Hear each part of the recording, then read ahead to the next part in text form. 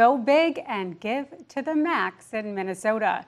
In just 2 weeks, you can support nonprofit organizations and schools across the state, including Rochester groups.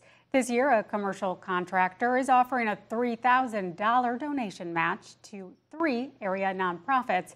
It's to inspire big spending. Here's KIMT News 3's Saral Khare. We're excited to announce a new initiative for Give to the Max Day. DBS Group is partnering with the Boys and Girls Club of Rochester, Paws and Claws Humane Society, and Gift of Transplant House. We're more than happy to partner and try and encourage exposure and facilitate giving towards those organizations. Besides matching up to $3,000 in donations to each of these nonprofits, DBS will give an additional $3,000 to the organization with the most individual donors. And in terms of the giving and the encouraging participation, it's about the act of giving and participating. That's why we're encouraging, more participation. Every dollar counts. The Gift and Transplant House provides housing to transplant patients in Rochester. The house has 84 guest rooms. Executive Director Mary Wilder says donations from the community help maintain upkeep of the rooms so patients have a place to heal. You want to have a place where you feel like it's another home away from home.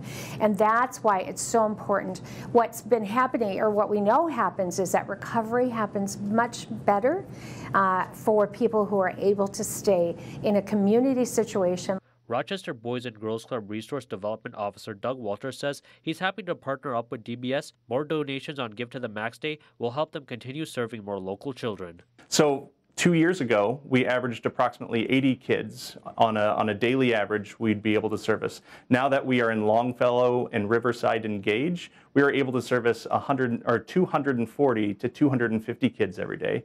Aniki says next year they'll have another Give to the Max initiative and will partner with different nonprofits. In Rochester, I'm Saral Khare, KIMT News 3. They're coming up on November 21st, 2 weeks from now. It'll be the 16th annual Give to the Max Day in Minnesota. The Day of Giving has helped raise more than $300 million for more than 14,000 nonprofits and schools since it began.